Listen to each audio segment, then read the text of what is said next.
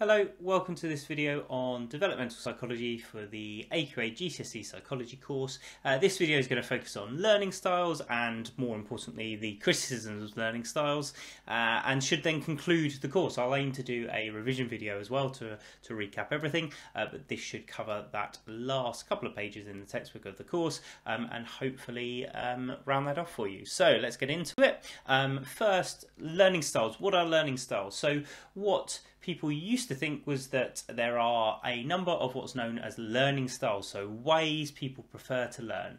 And the idea of learning styles was that if you matched what people said that the way that people said they prefer to learn with the way that they were taught, it would lead to better understanding. I mean, that's kind of logical. That would make sense, wouldn't it? And I could see the appeal. I could see why people might think that that was the case. So what we'll look into is what these different learning styles are, how they could have been adapted. But the important thing to note is that the research really be led by research, and what the research found was that actually this didn't have an impact, and learning styles has been debunked since, and you don't often find it, certainly in good educational institutions, because there's nothing really to back it up, but I'll talk about that a bit later on. So what is a learning style then? Well, really there were three main types of learning style, and there were many more. I'll talk about that as well. But to begin with, you've got what's known as verbalizers, visualizers, or kinesthetic learners. Sometimes the verbalizers were known as auditory, so you had it called VAK, V-A-K, or sometimes you put kind of read write in there. You might have heard of VARK, but yes, learning styles are different ways of learning. So to begin with, you've got your verbalizers. So people who are verbalizers, they prefer learning via words. They could hear it, they could read it, but whatever it is, they prefer the verbal way of learning. So listening to lectures, listening to YouTube videos like this, verbal learners would really like. They like repeating words, sounds over and over. They like learning lists of words. They like text and writing. So you might identify as that yourself. You might identify as really not being a verbalizer, not liking verbal learners. And that's where I think, again, this idea of learning styles was people thought it was quite intuitive, and people could identify with it. And certainly, you know, I think people have got preferred ways of accessing information. Doesn't necessarily mean it leads to good outcomes. The next were visualizers. So visualizers prefer pictures, they prefer images, they prefer maps, diagrams, graphs, mind maps, things like that. And what they could do is, if they did have verbal information, they wouldn't necessarily like the verbal information, they could turn this information into pictures, and that would help your visual learner. And finally, we've got what would be known as a kinesthetic learner. So that's learning by doing, learning by touch, being hands-on. So rather than hearing an essay about a topic or seeing pictures on a topic, they'd much rather like to actually make a model or act it out or do something actually with it, rather than just written or visually. In reality, everyone's a little bit of everything, and you're going to access information in lots of different ways. What was actually found is that, so the idea of learning styles is that you should be taught whatever it is in your preferred learning style. So if you see yourself as a visual learner, all the information that you want to learn should be visual. And you can see the appeal for that. Actually, that's not the case. That doesn't help learning. And actually, there's some argument that, well, if that is your preferred style, actually you need to learn it in other styles. You're good at that already, so you need to force yourself to look at things in other types of information, other ways. That's what another way of looking at it is, that you should go against your learning style. Let's have a look then in more detail at the evaluations. So to begin with, well, let's look at a strength to begin with. There are some strengths. It's not all bad. We don't often see learning styles in education anymore because of the weaknesses that we'll go through in a moment. But what's the good point? Well, the good point is, okay, well, before learning styles came around, really, you were just looking at verbal. You were looking at written text. You were looking at philosophers back in the day. And so verbal was the only way, really, that people were taught and learned. So it's good. The strength here is that it's good to have other methods rather than just the traditional method. So it's good that other learning approaches have been taken into account. It can help teachers to present things in different ways. It can help learners to learn things in different ways. And actually what you will generally find these days is a bit of a mixed approach. So you have different things presented in different ways, or the same thing presented in different ways, and that's normally best actually, and can help to see things. You might not understand something when you see it written down, but you see it in a diagram and you get it, or vice versa. But actually what you'll need to be able to do is transition between all three of those different things. And so the conclusion here, focus on learning styles, has been helpful in general, even if the theory hasn't been backed up. So we'll look at that through the rest of the video.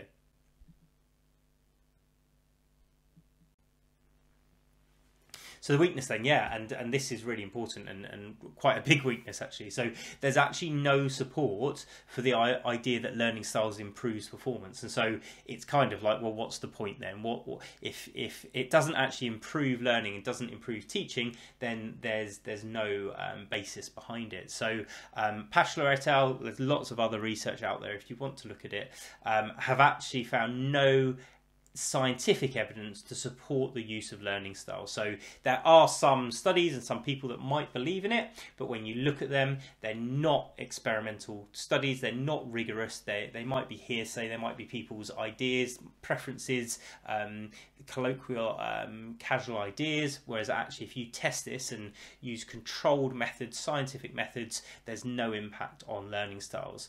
When there has been the scientific methods, strong research has been done.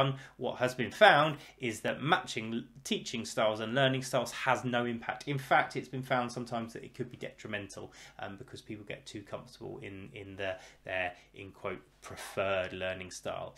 So the conclusion here, the research either doesn't support learning styles or actively contradicts the theory.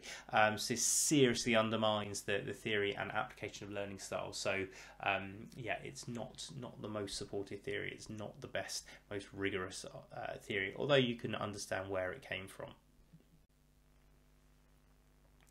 And another weakness is that, okay, so we mentioned 3 types of learning styles there. If you look at all of the literature and all of the ways, you know, billions of people on this planet, how do most people like to learn? There's a number of different ways and combinations of ways. So Caulfield et al. Looked at this. How many different learning styles are there? How many different combinations? And found at least 71. And so if that's true, it's absolutely impossible to match everyone's different learning style to the way that they want to learn it, and so it's difficult, illogical, impossible to actually apply if you did try to apply the idea of teaching someone to their learning style. So it's fruitless. There's no point in identifying them because you're never going to be able to match the way that someone needs to be taught to the learning style that's there. Compound that, couple that with what we just said, where the research doesn't support its use and performance, then it's a real negative of this theory. And so it suggests learning theories are not a useful approach in learning. Learning style theories are not a useful approach in learning or teaching.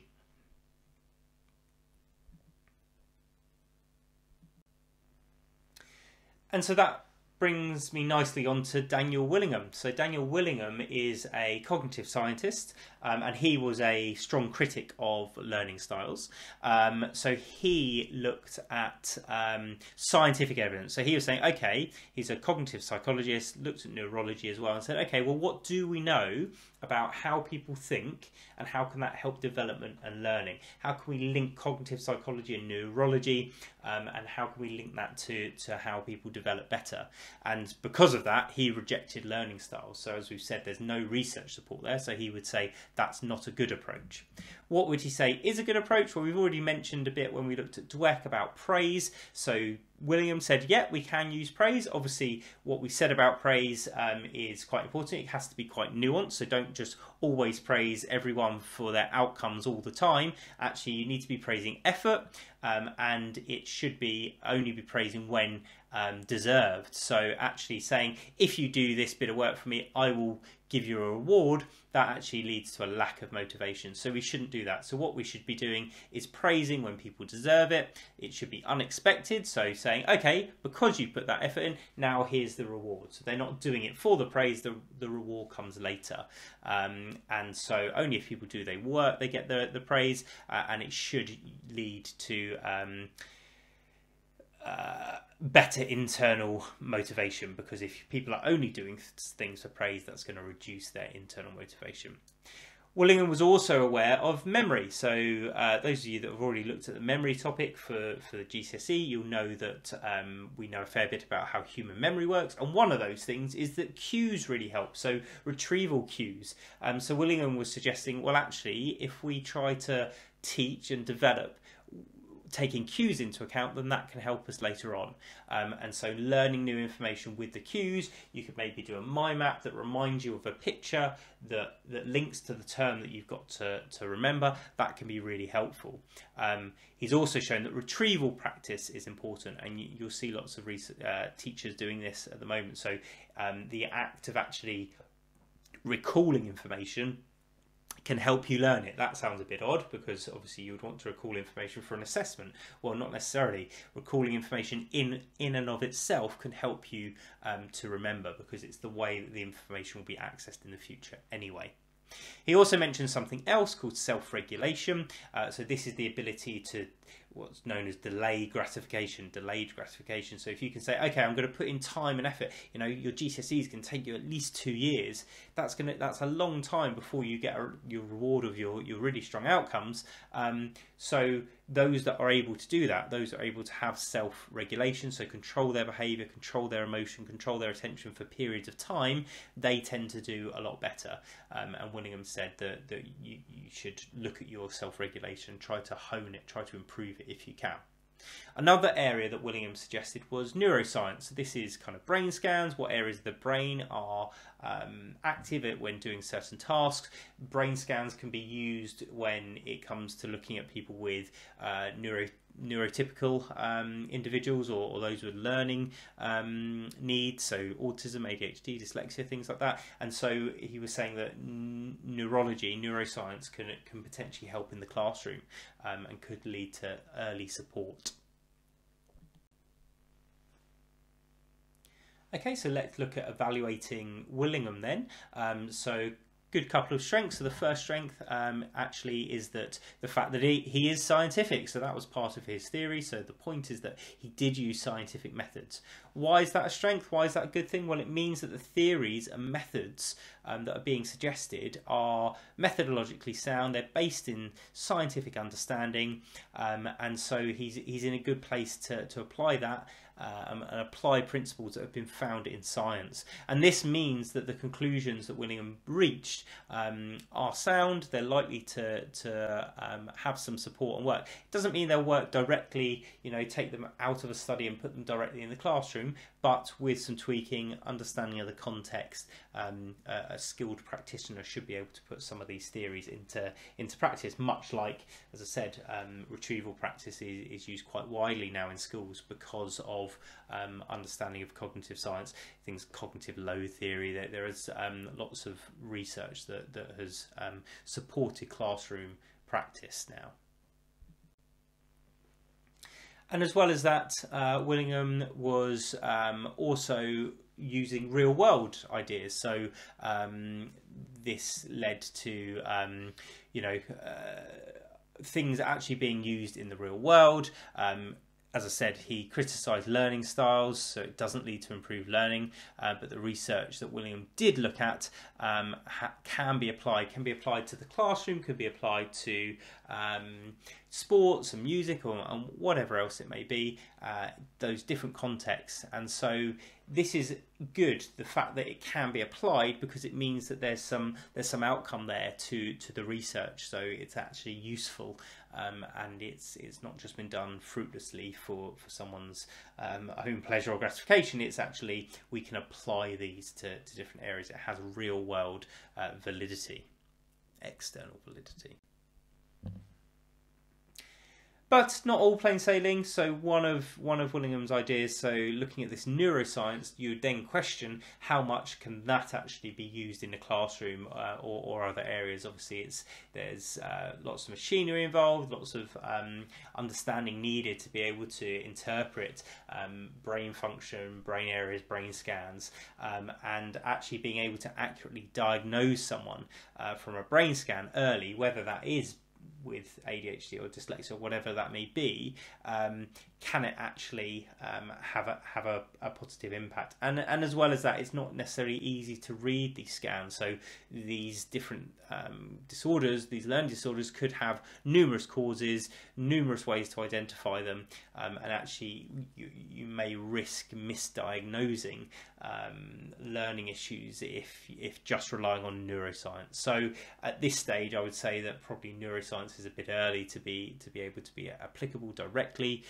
It could be misleading and detrimental to try to directly apply neuroscience certainly to teaching and learning, and maybe development in more general terms, especially if you're not a specialist in that area.